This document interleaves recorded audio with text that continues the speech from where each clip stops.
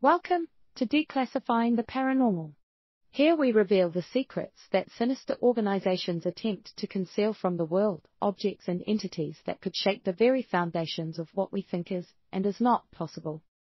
Today we have secured documents belonging to the SCP-Foundation and will reveal to you the nature of SCP-2256. Item number SCP-2256. Object Class Euclid. Special Containment Procedures. Information about SCP-2256 is subject to a gradual antimemetic corrosion effect. Corrosion occurs at differing rates depending on the level of detail/accuracy in the information and the physical complexity of the storage medium. In-depth academic papers, photographs, and information stored electronically decay rapidly. Broad descriptions, pencil sketches and paperwork decay slowly. Therefore, this electronic database entry should describe SCP-2256 only in broad terms. Detailed information about SCP-2256's appearance, theorized evolutionary ancestry, biology, diet, behavior, vocalizations, life cycle, intelligence, ecological role and cultural significance should be stored in hard copy at Site 19, Vault 1-053. The rate of corrosion in both data sources should be monitored carefully, although at present no technique is known for halting or undoing such corrosion. Although these antimemetic effects linger and rate Euclid classification, SCP-2256 itself is extinct and requires no special containment procedures. Description: SCP-2256, Cryptomorpha gigantes, is a species of gigafauna which was endemic to the South Pacific Ocean around the islands of Polynesia. SCP-2256 was one of the very few recorded species known to have developed rudimentary perceptual/antimemetic camouflage, rendering them nearly impossible for other sentient beings to perceive or remember. This adaptation is theorized to have arisen in order to elude predators. SCP-2256 was the largest species to have lived on Earth. Resembling spindly, vertically elongated giraffes or brachiosauruses, adults of the species grew to over 1,000 meters in height. They weighed no more than 4 tons, with most of their mass being camouflaged by a very similar adaptation. With their broad, dish-shaped feet, they were able to walk directly on the surface of the ocean without sinking. SCP-2256 navigated the ocean alone or in of 2 to as many as 2,000 individuals. They were reluctant to approach land, especially inhabited islands, usually staying more than 30 kilometers offshore. Because of their height, they were visible on the horizon at this distance. Acquisition: Polynesian natives of the island of Waikiki used a substance called tucoca for recreational and religious purposes.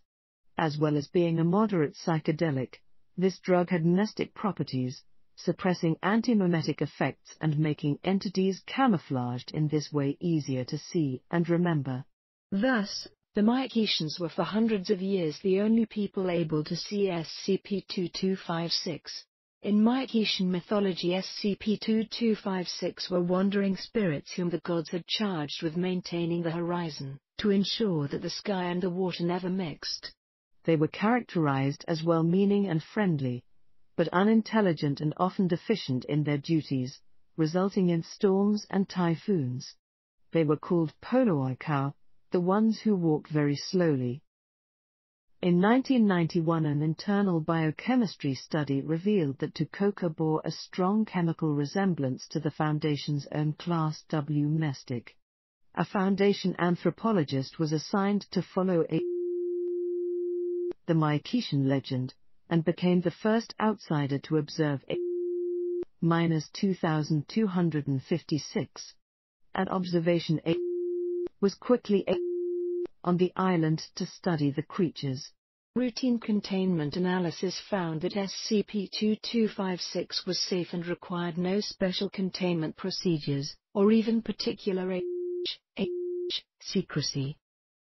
History: SCP immediately proved to be impossible to capture photographically. Photographic negatives of the species faded into transparency over a few minutes. Similar decay affected videotape, audio tape, celluloid film, digital and electronic scans. The observation team soon returned most of their equipment to inventory and proceeded using pencils and At the time, it believed that such recordings would be effectively permanent. SCP-2256 population declined slightly in 1992 and 1993, then dropped sharply from 1994 onwards. A combination of contributing factors were observed: illness, infertility and an rate of stillbirths.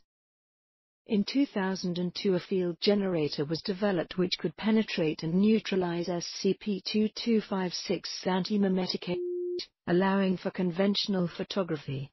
The first and only close-up photograph of one of the creatures instantly killed it.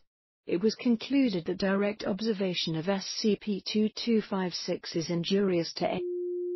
This adaptation is believed to have arisen as a means of detecting predators, just as SCP-2256's anti-memetic camouflage protected them from those same predators. Use of generator was immediately curtailed. It was subsequently hypothesized that the Foundation's ongoing passive observation of the species was intense enough to have harmful effects on SCP-2256, and that age was what was driving the species' extinction. Opinions differed sharply. Veracity of this hypothesis, over thoroughly it should be tested, and over what be done if it proved to be true.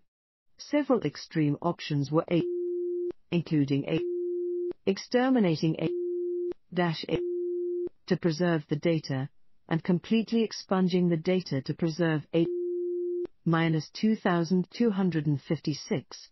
No firm conclusions.